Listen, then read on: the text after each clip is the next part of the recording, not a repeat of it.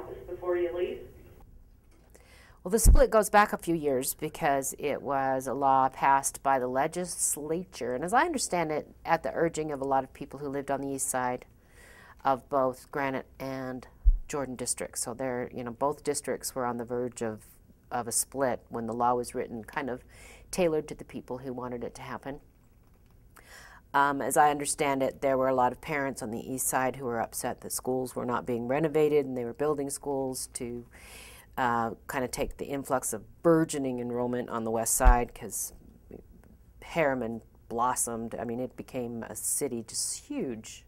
They couldn't build the schools fast enough. I think there are people who were in charge of the money, who knew the split was coming, and maybe anticipated either the public outcry and let the deficit happen. I'd say they need to come and sit in our classrooms. They need to know on a day-to-day basis what we do, how we do it, and who we do it for.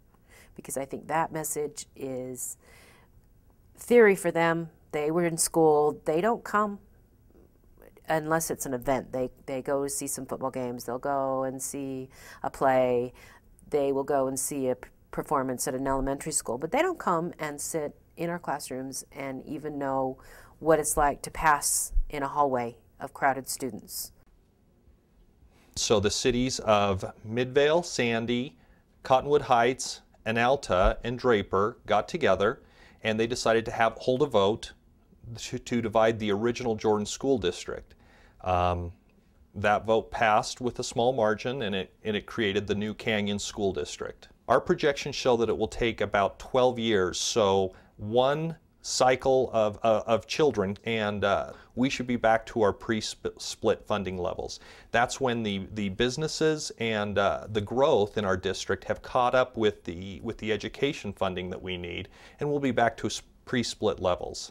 Jordan School District, as it is now, received 60% of the children and only 40% of the funds of the original district.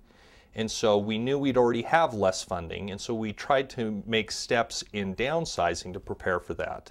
In addition, the actual costs of the district split were upwards of $33 million. Of that, it affected us to the tune of about $8 to $10 million in our general fund. The board has had its primary focus on protecting the classroom, and so we've tried not to impact or let the split impact the teachers at all, or as little as possible. We haven't raised class sizes, which was one of the proposals they had looked at early, and so most of the people that have taken the hit on the budget deficit have been our non-teaching employees. We've laid off about 190 this year, and we laid off 200 last year, so about 390 in total to make up most of this budget deficit to where we can pay our bills. Budget certainly is part of my job. You get told how much money you can spend. And as far as my job, it has affected the people that I work with more than me. In 2006, we lost half of our faculty at Valley High School, 14 teachers. We only had 22.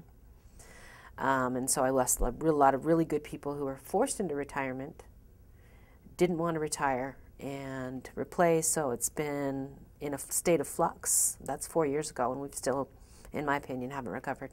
So I think the day-to-day, what students are actually going to learn and use in their lives gets folded away, put away, so that schools can show on paper we're succeeding, rather than showing, hey, look at this student who graduated from this school, look what they're going to do, look at the colleges they're going to. So I think the individuals get washed out in the numbers of, it's called adequate yearly progress that each school has to make. And if you don't make it, first year there are repercussions, and then after 3 years they can come in and fire the whole staff. I know there are hard feelings in the split, and we want to just move beyond that. And we're so grateful that there's equity now in both sides in terms of assessed valuation. That was always such a big sticking point, and now they're equal. And I hope that we can all move on and get down to the education of children. That's our business. That's our business in public ed, regardless of where we are. the biggest and the most publicized expectation was to address the aging buildings. When you've got kids who are sitting in a classroom where you can't wire it, where the principal has to go down every single day to a boiler that hasn't been upgraded in 50, 60 years and pound on the pipes with a wrench to get it to work so kids aren't freezing to death in the winter, people wanted that addressed. And I think that a lot of the voters, before the vote to create Canyon School District took place, were saying, we would like our buildings addressed, or can we try this innovation, or can we do these other things? They didn't feel as if they could make a difference when the district was so large. And we take that very seriously. So that's why we do the things I was talking about earlier. We go to communities and say, what do you want in a new leader? And it's worked great. The past 4 or 5 new principals we've hired, it's a perfect fit. They have fit so well in there because every community is different. We recognize that. Is it more work? Oh yeah, it's a lot more work. Is it worth it? Hands down, 100% worth every minute spent. I think there's going to be a real lull time for about 4 years as the West Side plays catch up. I saw this district-wide in the late 80s where things like paper rationing, field trips, a lot of those things that can make the day-to-day life of school more enriching for students will be gone. The money went down across the board. We had to cut $13 million from our budget too. So everybody in public ed is feeling the crunch of the economy. And to have the assessed valuation come up, to have $15 million in new growth, which you capture under the law. You don't have to go through hearings or anything to capture that.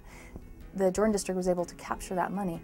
It's evening out. We want that story to be told.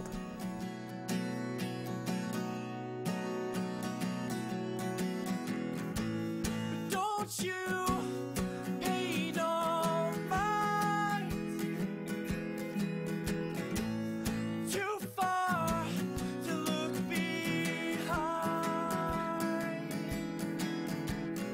And don't you worry, you know that I will be fine.